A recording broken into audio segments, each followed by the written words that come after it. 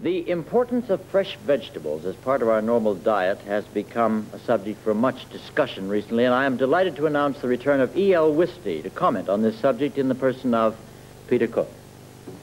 Good evening, ladies and gentlemen, and a special welcome to all those of you who've been forced to eat spinach, the world's most ghastly vegetable. People were always trying to cram spinach down my throat when I was young. They kept saying, "Come on, E.L., eat up your spinach, it's good for you. Come along, eat up your spinach, E.L., or you'll never grow up to be big and strong and hairy like Auntie Stella." My Auntie Stella, she had the theory that everything really nasty must be good for you. Otherwise, God wouldn't have invented it. And so one day she had the wonderful idea that if she could find the nastiest thing in the world, it would do her more good than anything else. So she went round asking everybody what they thought was the nastiest thing in the world. And after a great deal of research, she come up with taking all your clothes off on a frosty night, lying down in the nettles and reading the book of Job. Mind you, it did do her a lot of good. After 3 nights of it, she died. It's the best thing she's ever done. Even then, she got her own back, though. She asked to have her ashes scattered on the spinach bed. And as a result, it come up bigger and beastlier than ever. The last time I was talking to you, I was telling you about the boring life I was having. I'd been looking at my diary, and I'd found how unbelievably boring my life was. Well, since then, I've realised that there are some people whose lives are even more boring than mine. I only come to think of this when I saw the Queen on television the other day. There she was, driving along at 3.5 miles an hour in Berlin, waving away at a load of old Germans. What a wretched way to spend the day, standing up in the world's largest car and smiling at thousands of total strangers. I hate to think what her diary's like.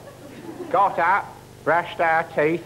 She has to say that. Royalty have to say our, where we say my. It's part of the traditions of the world. Got up, brushed our teeth, got into long car, waved, had lunch with some German people, brushed our teeth, got into long car, waved, had supper with some German people, brushed our teeth, had up. It's even more boring than mine is. I think she deserves a medal. Except, of course, she spends her whole time giving them out, so she'd be bored stiff by that as well. I wonder what they talk about to her in that great open car of theirs. Guten Abend, meine Queenie. This is the longest car in the world.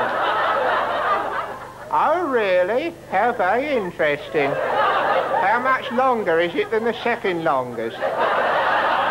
And then she has to read those stupid speeches by Harold Wilson saying how much we in Britain care about the reunification of Germany. And by the way, could you let us have a few bob for the troops? And then after all her work, after all that, they start insulting her. I heard on the news the other night that in Berlin they kept shouting out, "Elizabeth, Elizabeth." They couldn't even be bothered to call her by her right name. She's not called Elizabeth, she's called Elizabeth. And in any case, it's very rude to call her by a Christian name at all. They should shout out Regina, Regina, like everybody else. Of course, it was mispronunciation, you know. It was mispronunciation that led to the last World War. When Chamberlain went to Munich, or München, to see Hitler, he made the mistake of going up to him and saying, "Heil Hitler." Well, of course, this enraged the little twit, and a few days later he was dancing about all over Europe. So my advice is for the bloody old Germans to stop shouting out Elizabeth, unless they want the World Domination League after them.